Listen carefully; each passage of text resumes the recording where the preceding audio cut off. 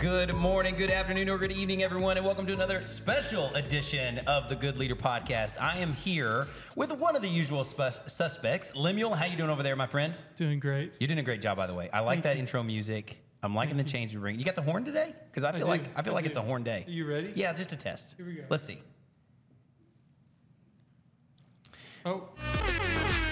Oh, Lim. Okay, There we hold go. on. I'm messing it You up. did. That was like, you know what? Now, you know what? I take it back. I take all those compliments back. Next episode, So- I'll brag on you again. We'll see. You know what? We're working on it. That's like you had a great start right off the line, boom, and you took off, and then you tripped. It's like those videos where you jump over the first hurdle and you just trip. But that's okay. Yeah. You know what? Mistakes are allowed. That's okay. That's a great part of what we're going to talk about today, because we're going to talk about the learning process, the growing process, a great learning structure called From Play to Grow, because we have a special guest, Mark Collard, in the house. Mark hails from Australia. Mark, I could just talk for days about you. But first, before I get the official introduction, I also want to welcome a friend of the show, been on the pod before, Paradigm Shift regular, Kyle Price. Hello, Kyle. Hey. You'll notice it's an all-male crew today. That was not on purpose, but the ladies are gone. Anj and Jess, they are off duty, off work, but we're holding down the fort here because of our special interview with Mark. As you all know, the Good Leader Podcast is brought to you by Paradigm Shift. We do leadership training development all across the globe, and in our travels, we have met this gentleman, Mark Collard, who is, Kyle, would you say he's like your celebrity crush professionally? Oh, yeah. Really? You think so? Like a little fanboy? Yeah, we're definitely, Kyle and I. I'm just a little fanboy. And the reason for the podcast is because we are definitely fanboys of Mark. It's like, do you know when someone's really famous in a very specific, you have like Taylor Swift. Who doesn't know Taylor Swift? If you don't know Taylor Swift, you're living under a rock. Right. Even I know Taylor Swift. Yeah. And I practically do live under a rock. Even football players now know Taylor Swift. Even football players, fantasy football players all across the globe. That's Travis's girlfriend, right? So there are some. Yeah, exactly. Travis's girlfriend, Taylor. People know, so Beyonce, you know what I'm saying? I guess I'm just thinking of female singers, but I don't know. Who's another like world famous? Rihanna. Rihanna, thank you. You stick with the trend. But then there's probably, Mark, is there like an Australian person that is really famous in Australia, but is probably, you know what I'm saying? It's like they're And you would know them around the nationally world? famous, but either or I may not know around the world. You know what I'm saying? Like you know who they are, but I might not know who they are because I'm from Oklahoma. Once upon a time, there was a little dog called Bluey that only Australia knew. No way. So Bluey started out just in Australia? Just in Australia. Are you serious? And her sister, Bingo. Yeah.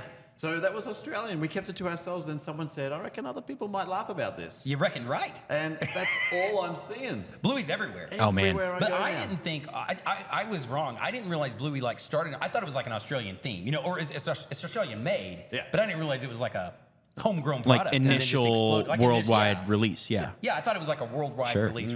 No, we're keeping it to ourselves, but in a love that. caring, sharing way. We thought we'd just bring in our other brothers and sisters. See, that's a great example. And then I also, let me give you another Australian example. So like rugby. Is rugby pretty big in Australia? They tell me it is. But you're not a big rugby fan. No, because I live in Victoria. There is only one code of football in Victoria, and that's Australian rules football, AFL. Okay, now what the heck is that? So we have all the codes of football in Australia. So all right. we have to call yours. Yeah. Your American football. football is gridiron. Okay, I like that. Ooh, yeah. I like that. We- That's we a very have- American. It sounds. Playing on the American. gridiron. Yeah, And then praise we have the Lord. the world game, football, which that's we soccer. have to call soccer. Yeah, Because okay. we have all the other. Hey, you guys call soccer? We do. Because What? we have all the other codes. Oh, We man. can't call it football because then it gets That makes confusing. me like Australia even more. They call soccer soccer. I've been calling it football to Mark for the past 2 days because I thought he called it football. And he was talking about some ASL. Yeah. AFL. So you're Australian. Not American Sign Language? American No, Sign no. Language. Or Australian Sign Language. Or Australian Sign Oh, Language. dang. Yes. I'm out of my element here. So That was rugby good. league, rugby union, Australian rules football, gridiron, soccer. There's 5. We've That's got all the codes marvelous. of football Wow. in Australia. A lot of That's feet to keep And I up sports. follow AFL, which is, of all of those codes, by far the biggest. Okay, what's the biggest difference between AFL and gridiron? Is it kind of like gridiron football? I mean, similar? It's exactly like your game. Okay. We just happen to call it gridiron. Wait a minute. But what's So it's- AFL? AFL is completely different. Oh, that's what Oh, I'm saying. great. Okay, so what is AFL? First of all, you need to imagine your football field twice as long Yes. Wow. and Okay. about 4 to 5 times wide. Oh, that is gigantic. I want to huge. watch this. That is huge. 18 players per team, and you kick the ball. Okay. And you can catch the ball. We call that a mark. and you only Indulgent. pass the ball if you can't kick it. You have to handball it, which Okay. means you place it on one hand and use your other hand to knock it Okay. into the hands. You cannot Yeah. ever throw the ball. Sounds like Unlike croquet. your game. That's another big difference. Okay, this is fascinating. Yeah. Now, if we visit you in Australia, because it's on the docket, the reason that Mark is here, as I mentioned earlier, Paradigm Shift Leadership offers trainings, and Mark collaborated with us for a couple of trainings over the last few days. It's been remarkable. It's been phenomenal. And to my earlier point, Mark is famous in our world. You know, it's like, okay, Yep. if you know, whoever the Australian, who is the AFL, who's like an AFL stud then? Oh, then I'm going to give you the captain of my football team, that's the what I love to Carlton hear. Football Club, Patrick Cripps, or Cripper. Cripper. What a Cripper. great Cripper. nickname. That's it. Cripper. Oh my gosh, Yeah. that is. He's captain. He won Watch the out. Brownlow medal, which is like the best player of the AFL last year in 2022. Cripper. He's a gun. He could. I've never even seen this man, but I know he could crush every bone in my body. Yes. Like seriously, I'll show you a quick photo. I wish he would. I wish he would. So the Cripper, like that, he's famous regionally or in within Australia, but in the States we don't know who he is. So I might say, you know, it's like if I say Shea Gilgeous-Alexander, do you know who that is? No. He's a basketball player for the Oklahoma City Thunder. He's probably a little, you know, NBA is kind of a worldwide game, but my point is there are these levels of fame. And hey, if we want to do a quick leadership lesson here, you know, one of my favorite quotes is Teddy Roosevelt, comparison is the thief of joy. Yep. I think all too often we think of success, we think of mega success. We think of like, oh, I'm not Beyonce, I'm not Taylor Swift. You know what I'm saying? We, in our own little worlds, we're like, I'm going to start a company and we're going to be gigantic. And you're looking to, you know, get hired by Google and Apple and they're going to be your clients. You can have a ridiculous amount of satisfaction, success, happiness, contentment, and be known by relatively few people. There are, what, 7 billion people in the world? That's a lot. That's a lot. A lot of folks. You know, and you're not going to be known by 7 billion. There's like a handful of celebrities. So here we are. There's this national Australian Football League champion Cripper. with the great Cripper, with the greatest nickname ever, and we don't even know who the heck he is. No. And that's okay. That's totally fine. You know, Mark then, and I don't want to oversell this. This is where we fanboy. Yeah. This is where we fanboy. For sure. Okay. Mark has been doing what we do, experiential-based education, for over 3 decades. He has written the books that we read. Like Mark is the kind of guy that we were like reading his books and being like, man, this guy's awesome. I don't even know who this is. And then we met him. And it's like, wow, he's even better in person. Starstruck. Starstruck. Yeah. Starstruck. So it's a privilege to have you here, Mark. If you don't know who Mark Collard is, you should check him out. You can Google him up, Mark Collard, Collard. You can also check out Playmeo. That's Playmeo, 7 characters, playmeo.com. And you can learn all sorts of stuff. What I love about Playmeo is Mark offers all kinds of free resources. So if you're out there leading groups of any kind, leading meetings, you're an organization, if you're a manager, director, even, you know, it doesn't matter where you are. I'm going to have a Sunday school group that I'm gathering, or we're going to have a friend group come over. Or, heck, I'm just with my family, and I'd like to do something a little bit different. Experiential-based education is not for classrooms only. It can be used everywhere, and Mark is a great resource. So we have him today. We're going to interview him momentarily. We're going to talk about his model of experiential-based learning and growth and the word play. The word play, I think, is often misunderstood, misrepresented, and underutilized. But before we get to that, I've got a fun game for you. Kyle specifically will love this. Oh, great. It's Mark, though. So, Mark, this is kind of the pre-interview interview. This is how Australian is this. So I've got 10 things here that when you Google up Australia and you try to learn, because Australia, you guys are, you know, you kind of got a reputation down there. You're down under, number one. If I say down under, that's Australia, right? Yeah. Yep. Yeah, that's cool. That's cool. Like Australia, I've wanted to go to Australia forever. I've never been. Lemuel, have you been to Australia? I have not been. You sing a lot of songs from Australia. I do. You know? I'm a Hillsong fan. Hillsong fan. Akadaka. What the heck is that? AC/DC, they're Australian. Yeah. Oh, AC/DC's Australian? Yeah. I did not know that. No way. 100%. Absolutely. Blowing my mind. I did not know that. I know a lot of people don't. I did. Okay, well, I feel better, but We have wow. streets named after them in Perth where they were first based. That's Wow. AC/DC Yeah. Street. Yeah, it is. Oh, okay. is. That was a joke, It is. but Well, it it's is. true. Well, also electrical currents named after them. True. So very incredible stuff. Way to go. So I'm going to name something, and you tell me on a scale of 1 to 10 of like, wow, that is legitimate, that is Australian, we all know it, that's a real thing, or like, that's a 0, that's kind of a myth. fine. I've never even heard about it. If Mark hasn't heard about it, it ain't Australian enough Yeah. for him, it ain't Australian enough for me. Or Cripper. Or Crippa. Crippa. So, and I'm excited about this because I got to prep. We're coming to you. Do we know the dates that we're going to go work with Mark? We're going to go to Yeah, Australia. December 4th, right? Ish. Yeah. of next Yeah, year. around Next there. year, So if you're 2024. planning, I'm letting the listeners know because they're going to want to know. We're gonna have a live podcast down there. We're gonna have all sorts of stuff. We're gonna have trainings. They can fly down there. If you've ever been looking for a reason to go to Australia, and the Sydney Opera House wasn't enough, the tourism wasn't enough, the Great Barrier Reef wasn't enough. Right now, Cripper. the Good Leader podcast now is going to be that tipping point. Well, hey, Jared and Kyle and Paradigm Shift's going to be down there. Come Good on, enough for honey. me. Let's spend that money. Let's go go. down there and see it. All right, here we go. The first one, fairy bread. Oh, you can't have a party without fairy bread. Very Australian. My son just had his 11th birthday party, and my wife knows any birthday party is not a party until you have fairy What the bread. heck's fairy bread? Give us the 10 seconds. What is it? White bread, Okay. often known as Bread. bread, butter, Okay. or margarine, depending on which side of the All street right, you're born. yeah. And then you sprinkle hundreds and thousands. Yeah. Now, we call them hundreds and thousands. What do you call them? Sprinkles. Sprinkles. There's Sprinkles would be You fine. call them hundreds and thousands? Because there That's are, a lot. Have you ever counted them? There No, are there are hundreds, hundreds and and thousands. thousands. Not once. That's No. why they're called that. Well, we call them sprinkles. I haven't gotten that far. And in preparation for the podcast, what you described is exactly what it looks like. Yes. So that's, okay, fairy bread. 10 out of 10, fairy bread. There you go. Wow. All right, Sounds like I'm toast. planning on eating some fairy bread. All right, here we go. Number 2, Uluru. Uluru? Uluru. Oh, to I'm start saying with it wrong. Yeah, Uluru. That is the indigenous name for this monolithic rock towards the center of our Oh, continent. yeah. Yeah. Is it called, it Once used to be upon- called Ayers Rock? Ayers Is that Rock. right? Is that the Yeah. same thing? See, this is where I'm showing my ignorance. No, it's exactly the same thing. Okay. But it is now completely controlled by the First Nations. Very of cool. That area. Oh, it's like a Denali. It's a Denali It's like our thing. Denali. And Yeah. increasingly, more and more things are now I love adopting that. their indigenous name. That's fantastic. Yeah, like Mount McKinley in the United States is now referred to as Denali. Hey, which good is job, its First Nations. Indigenous. Yeah. Good job. I love that. Okay, here we go. Number 3, bush rangers. Bushrangers is the name of a cricket team. That's a whole other conversation. Okay. So, yeah, it is, but it's not in the vernacular. People would Okay. understand it, Yeah, but it's not okay. something we would use day to day. It ain't fairy bread. It ain't fairy bread. Okay, all right. Okay, I'm going to give that a Bushrangers, 5. yeah. I'm going to give it a 5. Yeah. Okay, 5 out of 10. All right, here we go. Lamington? Oh. Again, you're talking parties. So in Lamington, imagine a sponge cake Okay. cut into cubes, so 6 sides, rolled in chocolate sauce, Oh, my.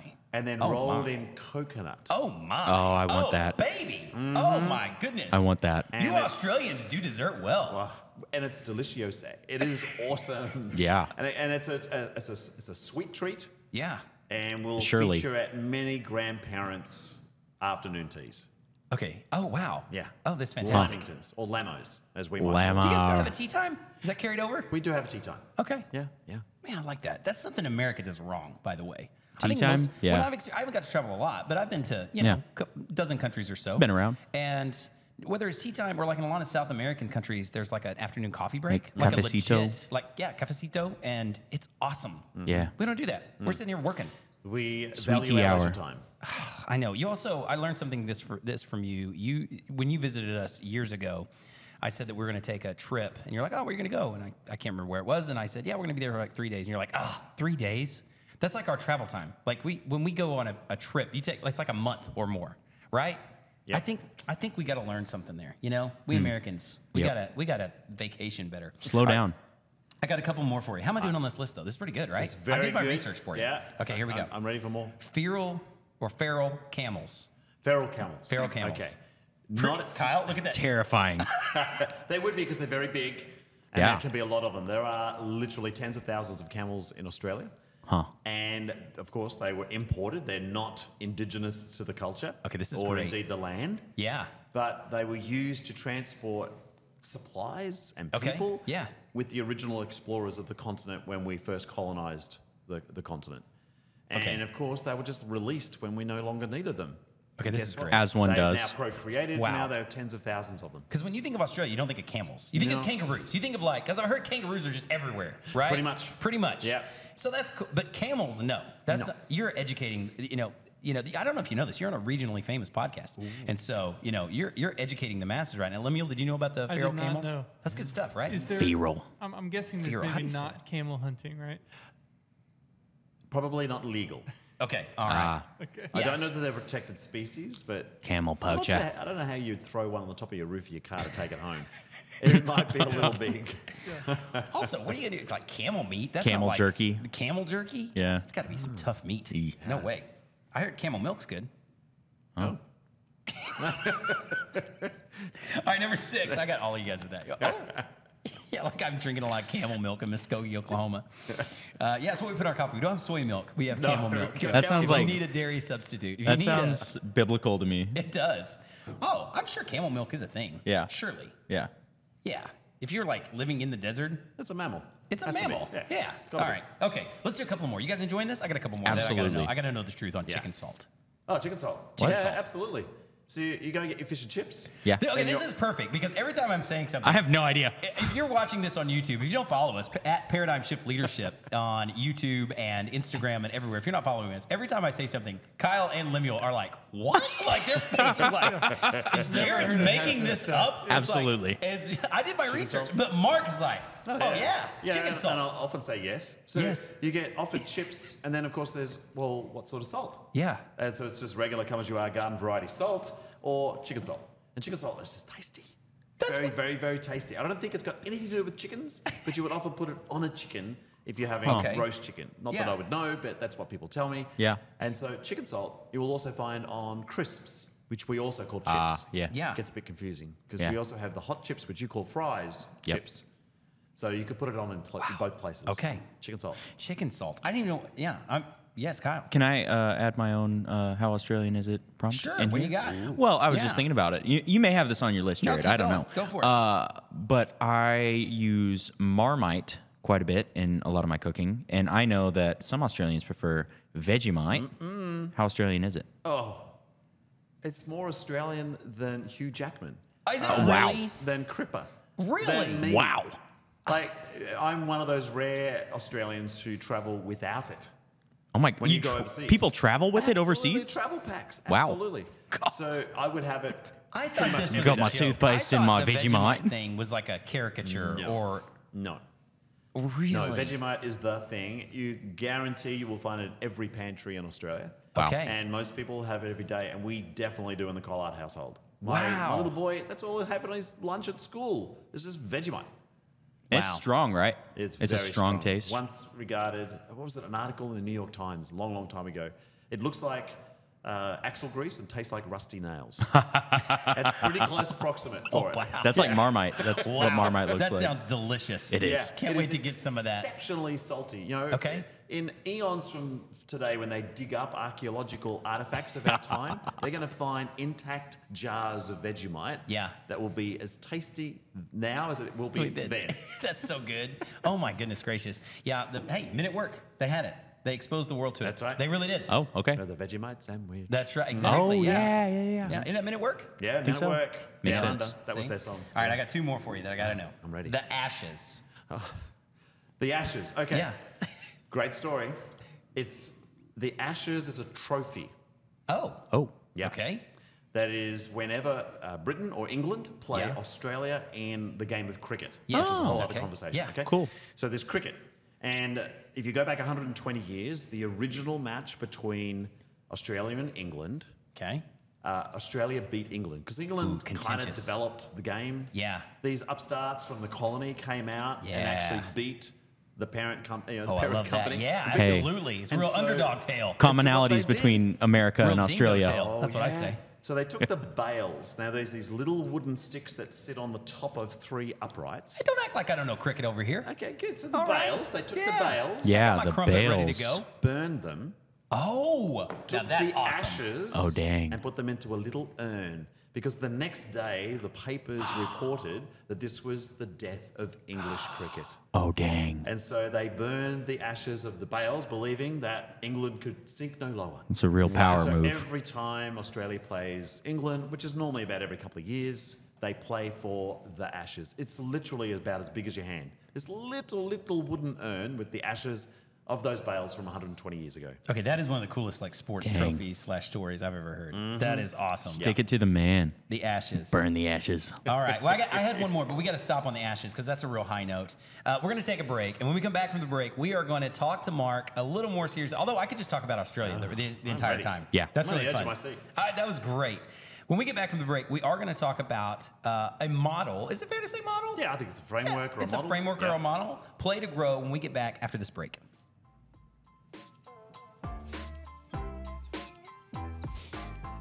Have you ever wondered about a specific leader? Maybe came up in conversation and you didn't really know about that person. Say it's, Simon Bolivar, a name that you may have heard, might not know about. Well, we have a resource at ps.company/store called Leader versus Leader. It's one part learning about leaders and leadership, one part activity, so that you can see different aspects of great leaders and learn more about your own leadership capabilities. Find Leader versus Leader cards at ps.company/store.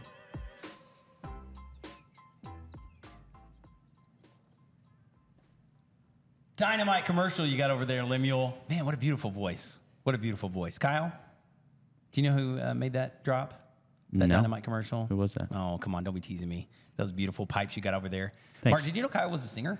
Is a singer? Oh, well, I did yesterday. I discovered he's got... Did you really? Yeah, he's Discovered on yesterday? Spotify. We Oh, played yeah. some of his music. Yeah, actually, Oh, Kyle's yeah. really talented. Thanks. Really talented singer. You never guess it. Not by looking at me. Just kidding. That just dumb mug. kidding, Just kidding. All right, I lied. I have one more. Pavlova. I was wondering because that would normally follow straight after a Lamington. Would it really? You go to it's a a party, dessert too? Yeah, fairy bread, Lamington, and pavlova. Okay. Pavlova is made up of two parts. Okay. There's the outer crispy, crunchy part. Okay. Which is made of egg whites. Okay. And a ton of sugar. Okay. So you bake it, so it's really fragile. And then on the inside, you just fill it with cream and passion fruit and maybe some other types of exotic fruits on the top. Cool. And it's sweet.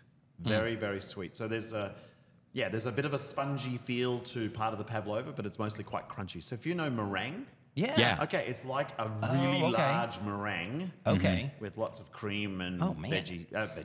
fruits on the top. This sounds delicious. It really is. And again, Wow. now, Australians will tell you that we made up pavlova. Yeah. But to be fair, it actually came from New Zealand. But we kind of think that they're our brothers and sisters. So Yeah. we've adopted them as part of the Australian creative enterprise. Okay. Much to the chagrin of the New Zealanders who actually made it up. Yeah. No doubt.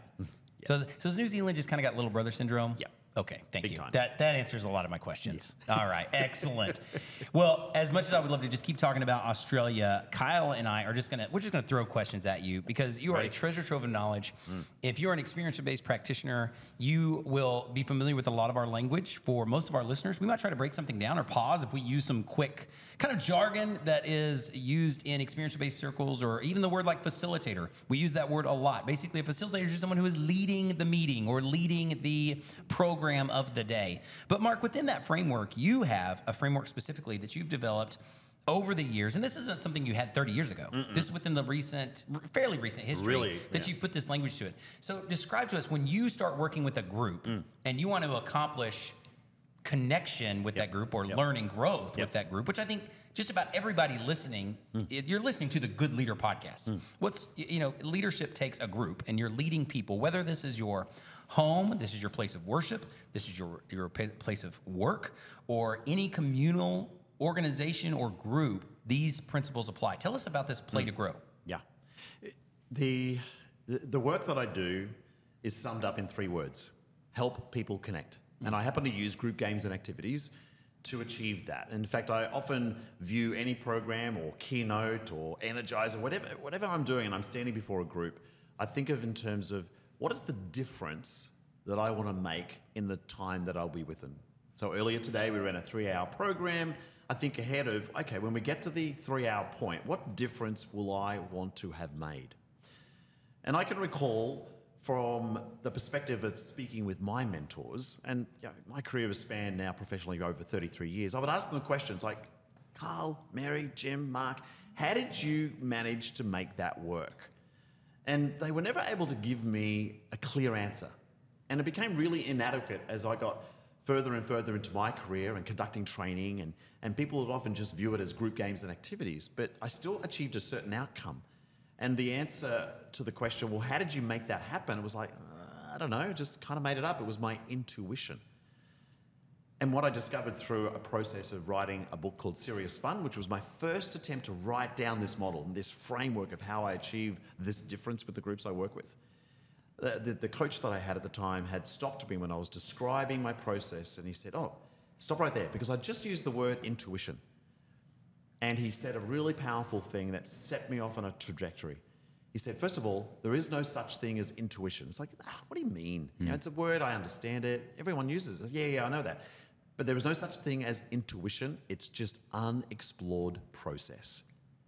Unexplored process. It was like, bang, hit me in the middle of the forehead.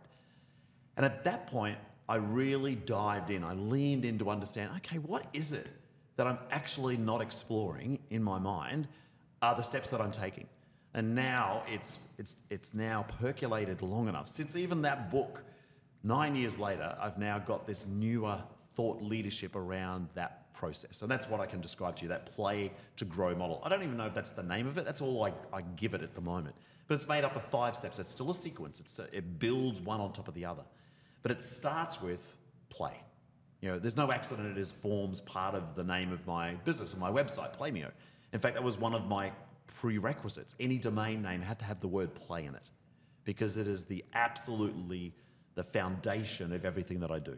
It's got to be playful. But for the listeners out there, to understand it's more than just playing a game. I understand societally that's how we'll understand it, but I want to expand people's understanding. And that's what happens in a training program. They go, oh, yeah, that was more than just playing. There was something else going on here. So play is like flow. If you're familiar with that scientific term, it's those moments in your life where you get so absorbed by what you're doing and not aware of what's going on, and you want it to continue, and you volunteer, you want to be there, no one's forcing you, all of those things. There's no win-lose. That's flow. And it's also a great proxy for play. So when you've got that play, when I bring people to that space, and you'll note in the trainings that we've run, Jared, that I start off with, I invite you to play. Right from the get-go, because I know the difference I can make when they take up that invitation. Now it's on me to create an environment in which they are willingly wanting to enter into that space. Because an invitation is not enough. I now need to create a space for that to happen. So it must start with play. Why? If you use the other proxies of flow or fun, it's because it's contagious. You know, when others are having fun, it's like a yawn. Someone yawns, you yawn. It's that contagion that spreads. It's also really hard to look cool when everyone else is having a great time.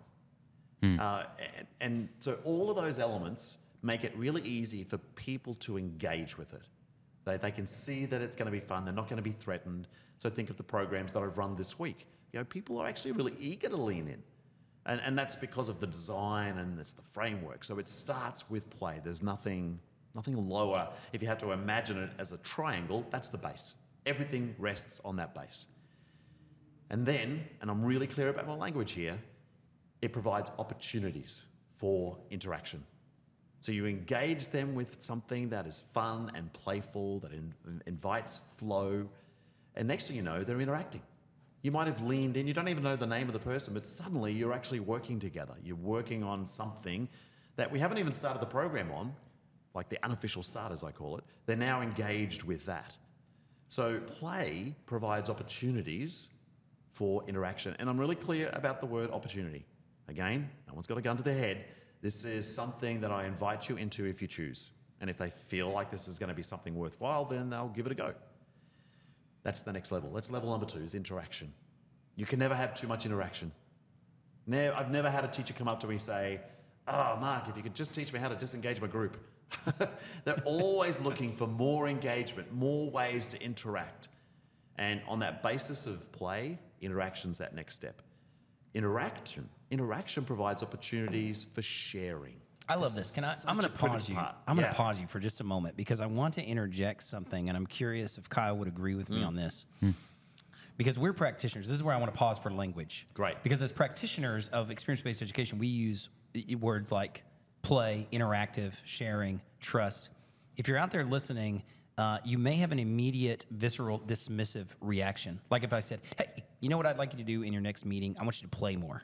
This is an official meeting. You know, no, this is our Tuesday staff meeting. What do you mean play more? Yep. So I like that you are expanding our definition of that, kind of looking at play differently. But especially now as we talk about interaction and we continue through this model, I want to overlay this with maybe another term, engagement. Yep. Because in the workplace, we might use the word engagement. So in other words, my premise, and you could disagree with this potentially, but I would say Hey, if you're out there and you're asking questions like, how do I engage my team more? How do I increase team engagement, employee engagement? Yep. This is a way to think of it. Yep.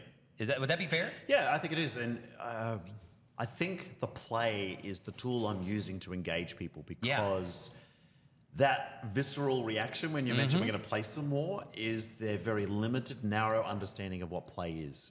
Play scientifically is a state of mind. It's where you enter that space of flow, where you willingly want to be a part of it, because we often have this societal understanding of play as, play, that's childish, unproductive, it's a waste of time. And there are many clients who often view my proposals when I'm pitching towards something, they say, looks a bit childish. It's like, yeah, I get that, but it's not. Yeah. And there are now volumes of research and science that will back up this, that play is actually a critical element in the development of a human being. Here's a direct quote. So a gentleman who runs the National Institute for Play, Dr. Stuart Brown, he wrote a book about play. He's studied this for years. And he made this very simple conclusion that play is as critical to the development of a human being as sleep and nutrition. I'll say it again. Play is as critical to the development of a human being as sleep and nutrition. And no one is going to deny that a human being does not need sleep in order to develop. But as a parent, I would totally agree with that. Like, it's instinctively, I agree with that. Like in the same way we say, oh, my child is not eating right. My child is not sleeping right. If my child's not playing, I go, something's up. Like, they're not playing. Yeah. So it makes total sense. Yeah. So we know that sleep is necessary. In the last 40, 50 years, we now understand the importance of nutrition towards the development of a human being. Well, the next cab on the rank is play. Yeah. And he's been able to research and document this thing he calls play deficit. Now, this is not a cause and effect, but there's a very strong correlation between many of the people who are incarcerated have a massive play deficit. Now, we're not saying someone who doesn't play is going to end up in jail, but there is a strong correlation from his research, scientifically proven and peered, to understand that many people who are incarcerated never learned those social skills, those social emotional learning skills through play. In the sandbox, when they're at school or in their family's yard or at the Christmas party, whatever it is. They never had opportunities or never took up those opportunities, or if they were there, they never felt safe to play. That's the play we're talking about. So you mean when my mom made me get outside and play, she was really onto something? Yep. She was nailing it? Way to go, Mama Mer. Yeah, way to go. Absolutely. Okay. We didn't understand it empirically with a scientific background, but it's absolutely critical. Wow. And so, again, this is a fact. This is not something I've just made up. And that's why the base of this growth model starts with play. But that play doesn't stop for us then? No. Okay, it continue. shouldn't. This is great. It This is shouldn't. great stuff. We do, though. We become adults and we actually remove play. We think it's actually childish. So when you go to a client and they say, oh, what? Play? It looks a bit unproductive. But what they discover is what happens in those moments of play is actually transformative. It really transforms people's relationships. So it starts with that interaction. It provides opportunities to interact because they're engaged. It's fun. They've got nothing to lose. They're not going to be threatened. Interaction leads to opportunities to share. Now, the difference between these two is one's inside the comfort zone. If you understand that concept of where everything you're doing in this space, I'm feeling safe. I'm feeling successful. Sharing involves some level of vulnerability. That's the third level.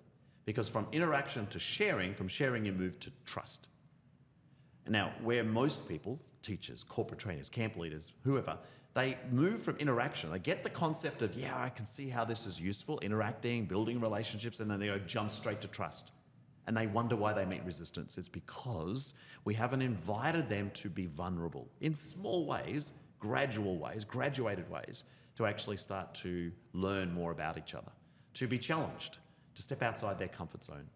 So opportunities for interaction provide sharing. Sharing then builds trust. And we would all agree, there is no significant relationship that is powerful without a layer of trust. The peak of the triangle, if you can imagine it in that context, is growth, learning, development, whatever you want to call it. If you're just in the world of recreation or having fun, you don't need this model. Just have fun. That's at the very base level. But if it's about actually making a difference in someone's life or a difference in the performance of a group, then growth, learning and development is where it's at. It's in that stretch zone, the zone of proximal development, as you would understand. Yeah. Mark, I have a follow-up question. You kind of start off with that play level, and you mentioned a lot of people that you work with may want to jump straight to that trust, maybe even skipping kind of the play level. A lot of times I've encountered that in my work. How do you, if you had a message to those people out there that are like, we don't need play, we just want trust. Yep. How do you convince them of that? I can't convince them, but I might influence a decision. Okay. And sometimes it comes through an experience, but I'll talk about stories. I'll talk about the results that I've seen. Some of the most powerful team building, quote, events that I've held have been simply inviting a group to interact, share, and play. That's it. And what they discover in that time is all of those moments of interaction and sharing and building trust was actually developing team. Because this concept of team was really just about helping people feel more cohesive, feeling that they're more comfortable in this space and that they've got a role and are valued, seen, and heard. That for many people won't, because maybe they're remote, maybe they don't, sit on the same floor as each other. They're spread. But when you put them together, more often than not, face to face, you've got opportunities to do all of those things. And then next time Jim calls, it's like you've got a picture of Jim. You can remember that answer to a really bizarre question. It's like, wow, I didn't know about that. That's always fascinating. So for me, when I'm talking with those clients who really just want to, why can't we just go straight to the team building or go straight to the trust building? Well, first of all, there's a process. So I honor that process, and I will, if that doesn't work for the client, it's like, great, I'm not a good fit for you. But let me tell you what happens when you let that go. I don't go to my mechanic to have my teeth inspected. You go to an expert, and if this is my expertise, trust this is a process I'm going to use to be able to achieve your objectives in building those relationships. And the stronger, and this is the other thing, like I know every time I stand before a group, the stronger those relationships, the more it can amplify whatever we're trying to get done. That is the definition of team building right there. Whatever you're trying to get done, you're amplifying. Well, how do we do that? Well, this is the process. Let's go play. Let's interact and build those opportunities for sharing, builds trust. Well, and this is the Good Leader podcast. And so often when we use that word leadership, that's extremely broad. That can mean a lot of different things to a lot of different people. But we often share this idea that leadership comes through trust comes through connection. That quick stairwell. Yeah. What I like, though, is you're breaking down that connection stairwell for us a little bit more and saying, well, that connection piece can begin with this play to grow model and the importance there. Because one more thing I want you to touch on that I love, play does not also equal competition. I think many of us, especially, I don't know if this is kind of more of an American idealized idea, but I think a lot of us, when they say play, it's like, oh, like play a sport. Yeah. I grew up playing baseball. I played basketball. It's universal. It's okay. Yeah. But play is not competition. Can you elaborate on that for a moment? Yeah, so if you look at the elements of play, like if you look at the research of what actual play is, remember it's a proxy for flow or fun. My book, Serious Fun, was honestly going to be called Serious Flow, but I think people would have confused it as a plumbing manual. It wasn't meant to be that. So I use those terms interchangeably, but it's the same thing. It's about... Ask the question again, because I've come off to the side. No, that's okay. I think many people confuse or use play with competition interchangeably. Specifically, let's think of like a corporate setting where if I said interject play, introduce play for connectivity to build your leadership, to build trust, I think they might say, oh, we do that. We have a competition. Oh, yeah, we do that. We have a lot of fun contests around here. Winners and losers. Winners and losers. Or we gamify our sales team. We gamify our performance reviews. And for many of the training workshops I run, you get feedback at the end. It's like, oh, Mike, I loved your training. It was so cooperative and there was no competition. It's like, I look at them and it's like, what? Were you part of this program or not? And we look at the list of activities and there was competition all the way through, but it was not our focus. In fact, all of those Olympic high elite athletes actually use play to help them perform, because when they enter an alpha state, again, that's another proxy for play and flow. Like when they're relaxed, they're able to do their highest level of performance. And so they would never call it play, but it's the same elements of you willingly want to be a part of it. There's no win-lose. It's just whatever happens, it just is. There's this a desire to have it continue. There's this element of you don't know what's going on around you. You're not unconscious, but you're not conscious of what's happening around you. There are like 4 or 5 different elements of the scientific understanding of what flow and play is. And someone who's on the starting blocks for the 100-meter dash wants to be as close to that as possible because there's no stress in their body and they're open to outcome. Like they're going to use their mechanics to get as fast along that track as they can, better than anyone else. But if you're all tight because you're stressed, there's this competition, that's not playful.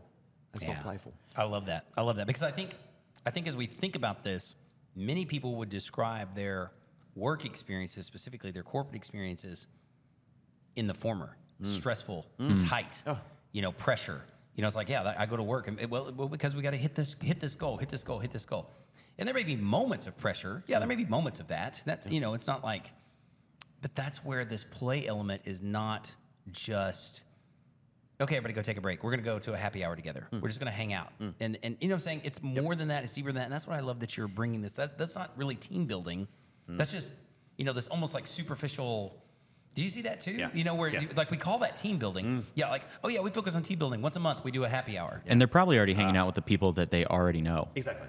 Yeah. There's no intention there. Yeah. Let's just spend the money on this team building event on a barbecue. And they'll all just sit around talking to the same people they talked at in their next door cubicle. Okay, I would rather have that event than not have that event, perhaps. But why don't you spend the same time and lay an intention over the top of it, where you might invite people who don't ordinarily interact with each other an opportunity to interact, but give them a reason.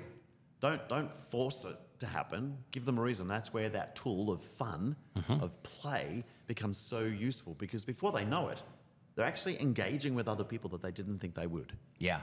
That's the power. I love that part. And I stand before every group going, ooh, this is the one. This is the one they're going to work it out. I'm the imposter. This actually doesn't work.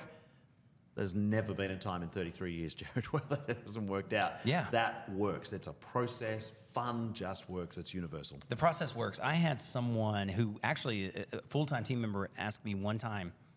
I was coaching him as a facilitator. He was going to go facilitate early on, and he was not an experienced practitioner, and so he was a little bit nervous. And because it was going to be a tough group. And I said, I've worked with tough groups. Tough groups meaning judgmental. This is going to be a judgmental group. They're immediately going to say, we're going to play, and we're going to work through some activities, and we're going to build trust. Yep. Any of that phraseology would have gotten eye rolls, scoffs, Sure. or let me know when the real meeting begins. Hey, we're spending good money to be here. We're spending good money. Yep. Why are we wasting? And I looked at him and I said, here, don't chicken out. You're going to be tempted to chicken out, to back off, not do the activity the way it's intended, shortcut it and stop. And the thing that convinced him, and I think you'd agree, I said, if I was invited, I've been privileged and honored to speak in front of a lot of groups and get to do this as a full-time job. If I was invited to the White House to do an event, I said, this is what I would do. This is the process. Yep. I would not change it. It does not matter who, it does not matter. I believe in the process. Yep. This is not a gimmick. Yep. This is not, that's kind of for, you're an educator, you got a background in high schools. That might work for kids. This is a boardroom. It's the same process. Yep. People are people. If they're a human with a breath, it's exactly the same. I love that. Well, since we have Mark, we're actually going to go an extended edition. So we're going to have a quick break because when we get back from the break, I want to pick your brain a little bit more. We're going to take a quick trip into the inspiration zone before we leave this day. One more quick break, and then we'll finish up with Mark.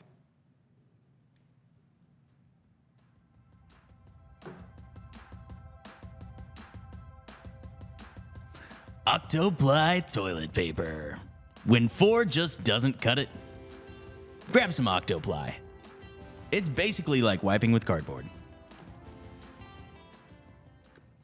Thank you, new sponsor of the show, Octoply toilet paper. Kyle, that's one of the most ridiculous bits you have. Talk about play. We've there's been nothing serious about Octoply toilet paper. We've been making this ongoing joke for like 8 years. We have. Sorry, I had to. Started. It was my Octoply chance. Toilet paper. Thank you, Octoply, chief sponsor of the show, right there. I'm next to never getting Paradigm. back on this show. No, enjoy it. All right, I want to take a trip into the inspiration zone because one thing I love about the opportunity to travel, learning from other people, learning from their cultures, learning from other learners, is what you're reading, what you're watching, what's inspiring you right now. So I want to go around the horn. Lemio over there, you ready? I mean, Lemio's just been soaking it all in. I mean, ever since from Fear of Camels, I think we lost him. He's just been thinking about the camels and going like, really? Australia's just got 10,000 camels running around. You know, that was a pretty cool fact. I'm it's glad pretty I cool, learned that right? today. Yeah. All right, so we're going to take a trip into the inspiration zone. The way that it goes is, what's inspiring you right now? It could be a book, a movie, anything. Sweater weather. Am I right, Lim? Sweater weather could Sweater inspire you. weather. So we're going to go around the horn. We'll start with you, Lim. Go to Kyle. Go to me. Then we'll finish off with Mark. What's inspiring you right now? All right. Right now, I have been reading a book about the beginnings of the American history. So that has been interesting. It's taking a religious perspective, how Christianity came from England, why Jesus, they, Deaconess. you know, all that. So I've been learning about a lot of the beginnings of American history. Okay. What's the name of the book? Do you remember it? Oh, man. The author, his last name is Knoll, and I forget the title. Okay. I'm sorry. That's all right. That's all right. Okay. Kyle, what's inspiring you these days? I just found a book recommendation from an experiential educator on LinkedIn. The book is called The Decision Book. It's 50 Models for Strategic Thinking. Super short read. On kind of a inside fold, one page will be a quick description of a strategic thinking model. And the other side will be like the picture of that model. So, for example, they use one of the early ones is like the Eisenhower matrix.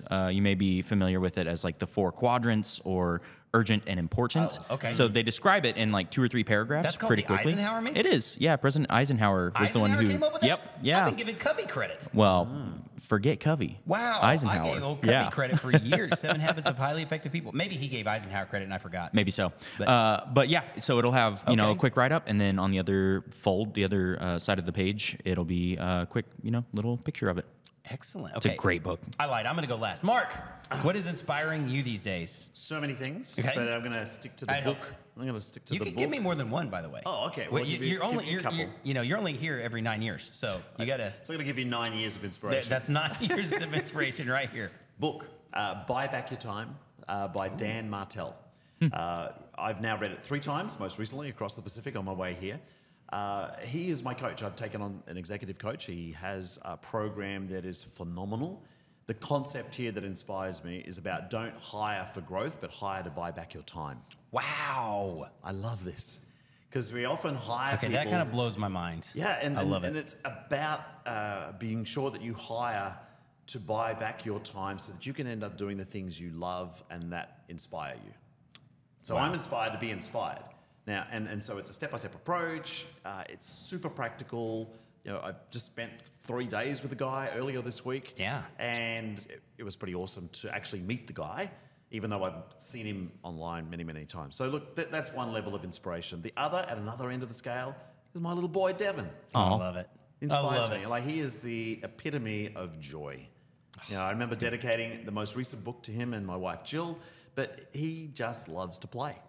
He would rather not go to school, but I don't blame even when him. he's at school, he wants to play. So I'm always reminded and inspired by his essence, his spirit is about play. Always inspires me. That's good stuff. Well, I want to finish with I'm inspired by Playmeo because Mark is sitting right in front of me. I am inspired for many reasons. Namely, I've seen your entire journey from inception, creation, all the way up to now. Playmeo.com, tens of thousands of subscribers and visitors from all across the globe. Check out Playmeo.com. I'm specifically inspired today because over the last couple of days, I've been reacquainted with some of the resources there. This is not a sales pitch. Number one, I don't get a dime from Playmeo. We might be able to change that, but we'll figure that out. We'll talk later. But Playmeo.com/free. Is that right? That's exactly it. If you go to Playmeo.com/free, if you're listening to this and you're interested in anything that Mark has said today, anything really, if you listen to this podcast, you probably like the vibe of what we're doing. Check out Playmeo.com/free. Amazing resources there. Ebooks, games, activities. Because if you're sitting there, Mark inspired me today with what difference do I want to make? Now that question we often take to the highest levels, like with my life, or what difference do I want to make in the world? I want you to take that question today and make it very small. What difference do I want to make in this staff meeting? Because I think that question can help frame and maybe help you introduce some of these concepts that Mark gave. What difference do I want to make? This is not just for announcements. This is not just to say we did it. So many meetings we go through and people get frustrated. They say, well, there's now a cliche of like that this meeting could have been an email. Don't make that mistake. And it's because we're not asking that question proactively. What difference do I want to make? What do I want my participants, your coworkers, your team, your peers, even if it's just a group of 10 people, a project, you're on a project together, over the next hour that we're going to meet, over the next 2 hours, however long it is, what difference am I hoping to make? And forcing yourself to answer that question will improve your meetings. Use this play to grow model and ask, how can I introduce play, flow, fun, to get people to interact, to give them an opportunity to share, which will in turn build trust and create that growth that we are wanting to see. Just taking these small changes. And if you're out there asking, that sounds really good theoretically and philosophically, I have no idea where to start. I don't have a background in this. I have no idea what to do. Here's where you start. Playmeo, that's PLAYMEO.com/free. Get you started. Check out the videos. Check out the resources. Go out there and be a good leader.